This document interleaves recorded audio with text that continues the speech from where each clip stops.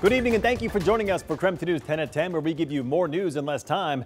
Let's get started, and we kick things off tonight with weather. After 2 days of sunshine, snow is now back in the forecast. A winter weather advisory just went into effect for Spokane and Coeur d'Alene. Let's get straight to Chief Meteorologist Jeremy Legoo for a quick look at the forecast. Jeremy? Well, Mark, that winter weather advisory went into effect just moments ago and lasts through 10 a.m. tomorrow morning for a pretty widespread 1 to 3 inches of snow possible by the time we head out the door. And that 1 to 3 inches could have some big impacts on the morning commute.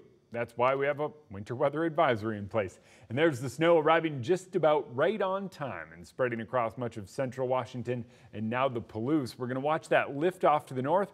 And when it comes to this snow, we'll talk snow totals, but it's one of those interesting spring storms. So it hits Spokane about midnight, persists through early tomorrow morning, but by the time we head out the door, it does look like it winds down and moves off to the north and starts to dissipate. We'll see our next round move in as we get into Friday, and that one is even bigger. Let's talk just Thursdays, though. When it comes to that round of snow Thursday, 1 to 2 here in Spokane. Some places not too far from here could pick up even more with that snow coming down in a very spring-like manner. More snow expected Friday, and then we eventually dry out Saturday. All right, Jeremy, thank you very much. We'll check back in with you later in the broadcast. New tonight, Spokane Public Schools will officially part ways with Durham bus services at the end of the school year. Tonight, board members approved a 5-year contract with a new transportation company. KREM 2's Kyle Simchuk is here in the studio tonight with all the details. Kyle? Well, and that company is called Zoom, and it's already being used in districts in Seattle, Los Angeles, and Chicago. Their buses will be taking Spokane kids to school as early as this August. Brand new buses and better technology. Those are just some of the reasons Spokane school board members approved a 5-year contract with Zoom and chose to part ways with Durham School Services as their contract comes to an end. Every 5 years, SPS is required to get bids for transportation services. Durham and Zoom were the only 2 companies to make it to the final round. Durham did provide a lower annual bid estimate, but Zoom scored higher overall with references and in panel interviews. Board members were impressed with the technology the company brings with it. A single app will let parents know when the bus is coming, when their child arrives at school, and when they're headed home. A parent always wants to know where their kid is, and we recognize that. And so that was, I know, something that was a priority for us going into this process, and something we're really excited about, that there will be technology in place to really create that type of linkage for our families to know where their students are at any given time when they're riding our transportation. The district's transportation panel also recommended Zoom because of the company's sustainability commitment. Zoom says its fleet is 100% carbon neutral, and they plan to add more electric vehicles in the future. The nation is still facing a driver shortage, and many parents have complained about Durham dropping their kids off at school hours after the first bell. SPS says they still have less drivers than before the pandemic, but are making progress. In Spokane, Kyle Simchuk, KREM 2 News. 2 major policies on the table for Washington lawmakers today. First, a bill that changes police chase policies, and second, a gun safety bill that would ban the sale of assault rifles. Both made progress in Olympia today. Coming up in 10 minutes, we'll break down the outcomes. Across the border in Idaho, a bill adding human trafficking to Idaho's slew of abortion laws now moves to the Senate after it passed the House floor yesterday. House Bill 242 would make it a crime for anyone to take a girl across state lines to get an abortion, that is, without the parent's permission. If found guilty, that person could be charged with human trafficking. Attorney General Raul Labrador has said, should this law pass, he plans to prosecute. Meantime, Washington Senator Maria Cantwell says abortion clinics in Spokane are already seeing a surge of patients from Idaho. She spoke on the Senate floor. She says the overturning of Roe v. Wade is impacting states where abortion is legal, like Washington. Abortion clinics in Washington are facing rising caseloads and rising costs. Planned Parenthood in Spokane reported that in January, their clinic saw a 75% increase in the number of Idaho patients who are traveling across the line to get abortions.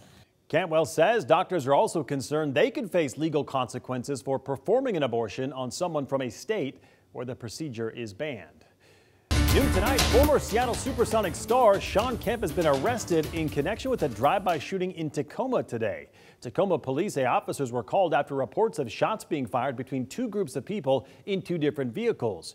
One of the drivers fired several shots at the other vehicle, with that vehicle leaving the scene. Officers found the suspect who fired the shots on Tacoma Mall property and took him into custody without incident. A gun was recovered from the scene. Kemp was a six-time NBA All-Star and played for the Sonics from 1989 to 97. He is also a well-known Seattle businessman, opening two cannabis stores in Belltown and in Sodo. Continuing coverage tonight on the construction site collapse that killed one person yesterday. Right now, we know it happened at a project site for a new hotel at the Spokane Tribe Casino. The construction company Swinnerton Builders said a form for concrete molding collapsed and that no other workers were hurt.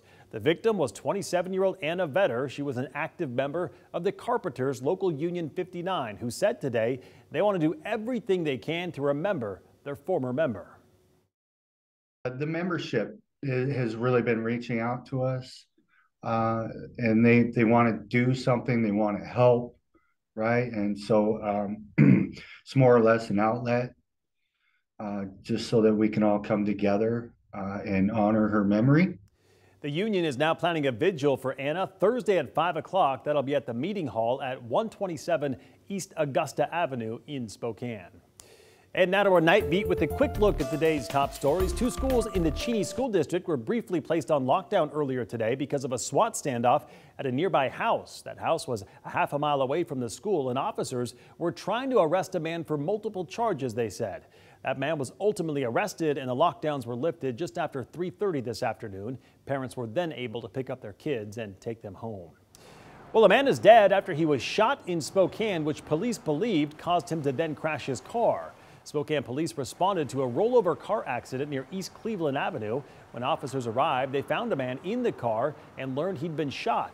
Major Crimes is now investigating the death. At this time, no arrests have been made.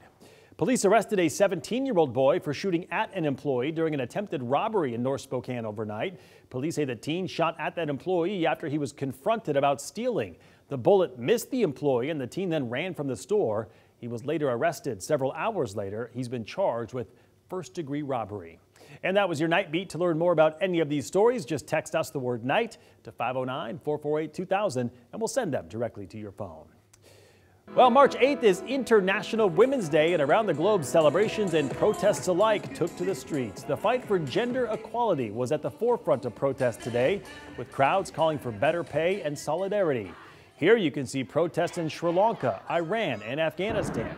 Countries hit especially hard in the last year when it came to restricted freedoms. The UN says Afghanistan is the most repressive country in the world for women. And a Washington man faces 8 felony animal cruelty charges tonight. The Attorney General's office says Blaine Perez shot birds and squirrels, then displayed the animals around his property. He is also accused of shooting a couple's cat. If convicted, Perez faces a maximum penalty of 45 years in prison and $90,000 in fines. And the FAA is increasing its oversight of Boeing. It is adding 300 employees to its safety office. This is all in response to the issues uncovered after the 2 deadly 737 MAX crashes. A 2020 congressional report blamed the crashes on a number of things, including, quote, a lack of transparency on the part of Boeing's management and grossly insufficient oversight by the FAA, unquote. Boeing has not commented on the plan to increase oversight.